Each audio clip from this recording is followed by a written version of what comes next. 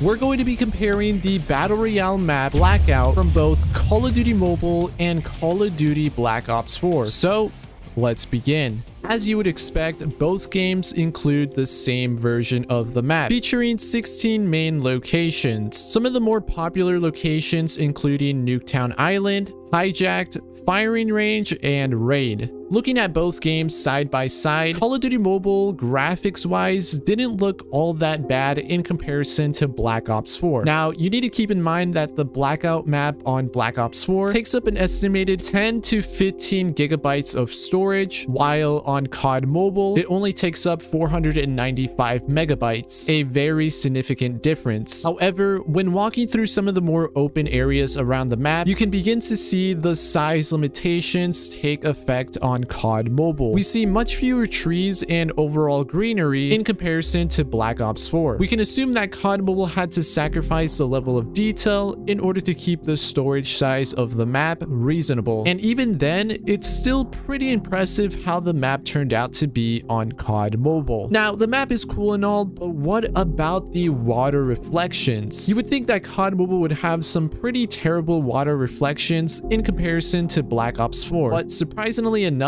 they both seem to be evenly matched. When it comes down to the swimming animations, both are virtually the same. However, when it comes to swimming underwater, you can tell right away there is a lot more attention to detail in Black Ops 4 in comparison to the flat and empty underwater atmosphere inside of COD Mobile. One interesting thing that I found, however, on Call of Duty Mobile, water actually reflected objects that were nearby, such as trees, while on Black Ops 4, it didn't really reflect anything, at least not that clearly. In Black Ops 4, there's a total of 33 weapons available for use, while in COD Mobile, there's 68 weapons, over double the amount. But surprisingly enough, between both games, there's only 5 weapons that are found in common: the MX-9, GKS, and the Cordite for the SMG category. We also have the Hades LMG, and lastly, the Outlaw. When it comes to the health system of Black Ops 4, you are given 150 HP to start out. However, if you take any damage, you'll need to find the various different healing items scattered around the map in order to regenerate your health back to 150 or a max of 200. Additionally, there is 3 different levels of armor vests that you can find as well, which will help reduce the amount of damage that you take. In COD Mobile, you're given only 100 HP. However, instead of having armor vests, there's different levels of armor shields that can increase your total HP to a max of 300. There's no actual healing items such as medkits or bandages, since your HP will automatically regenerate after a couple of seconds. Between COD Mobile and Black Ops 4, both games share 5 of the same vehicles: the ATV,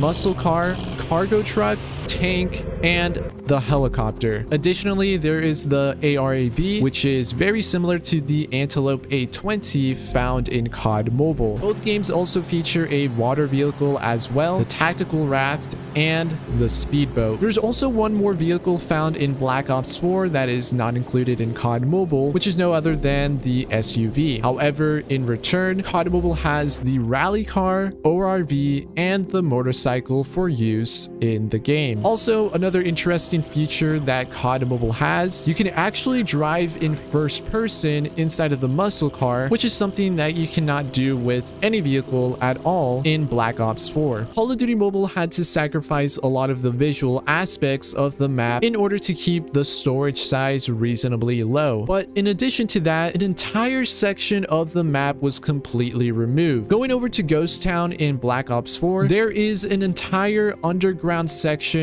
with abandoned buildings that you could loot. But in Call of Duty Mobile, it was completely wiped out. Also, if you were to head over to Asylum on Black Ops 4, there would be a horde of zombies that would spawn and try to hunt you down. But in Call of Duty Mobile, these zombies are nowhere to be found. I understand why COD Mobile did this, but it's still unfortunate to see these features cut from the map. That's going to do it for the comparison video. Thanks for watching and subscribe.